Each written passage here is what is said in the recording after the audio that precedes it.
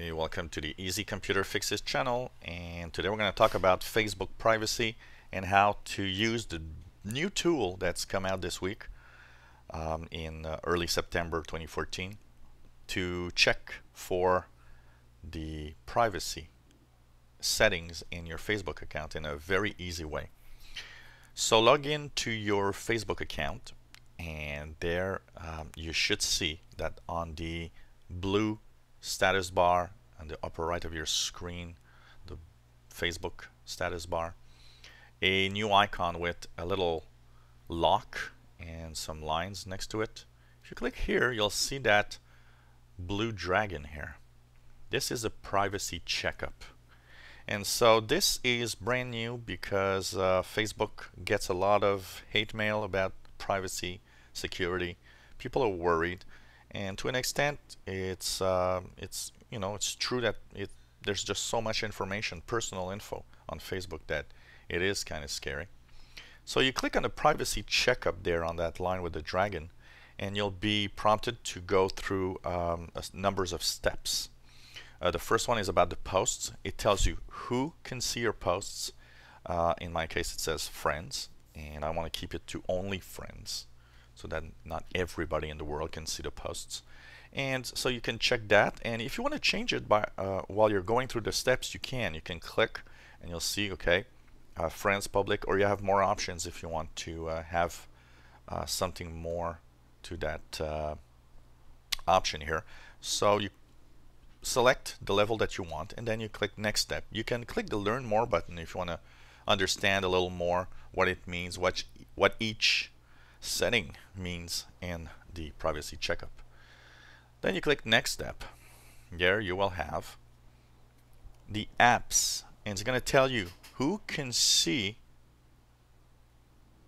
what you're doing in your apps. So for example, when you're playing a game and you finish a level, if it says, for example, friends, it means that when you finish a level, every friend in your list gets a notification that says, oh, by the way, you just finished level 36 at this or this game.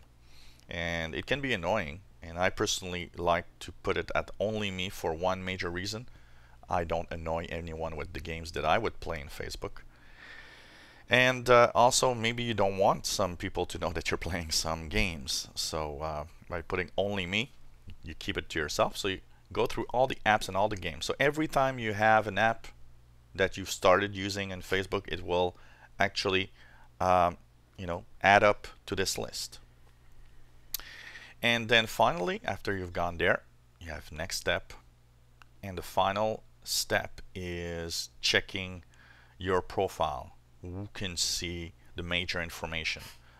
Email, your Facebook email, and your birthday information. So for example, here birthday information is only me, but the email I'll put friends because I don't mind people seeing my email.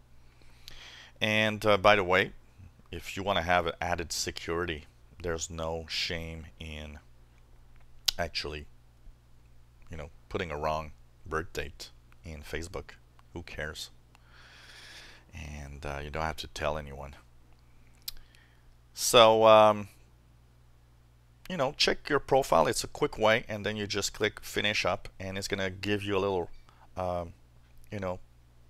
resume of what you just set up, and it's gonna say that everything should be now how you set it up. You'll be more secure, privacy will be much better, and you have these little check marks telling you, okay, this is how you set everything, and you just click close, and starting from now your account will behave with those privacy settings that you've just set up. Now this is a great new feature, because before you had to go into your options. It was kind of complicated to find the options and the settings. Now they've really put it easy to see, and your privacy checkup is the first thing you see with that blue dragon here. So it's really nice. If you don't see it, by the way, don't worry, because not everybody has the privacy checkup. So apparently Facebook is telling everyone that it will eventually be available for everybody, but they're rolling it out slowly to people's accounts. Mine was available, I'm in Canada, and mine was available the same day that they announced the new tool. But apparently I've seen a lot of posts about people saying they don't have that privacy checkup. So if you don't have it now, check back in a few weeks and you'll probably get it by October, November. I don't know how long it takes to roll up these options, but eventually everybody should have it in their Facebook account. If you enjoy our videos, why not subscribe to our channel? You'll be informed when new videos are online. And if you have any comments or questions about what we've seen, you have a problem with any types of devices, Android, iOS, Windows, Mac, let us know. We'll try to help you if possible. So thanks for watching and hope to see you again on the Easy Computer Fixes channel. Bye-bye.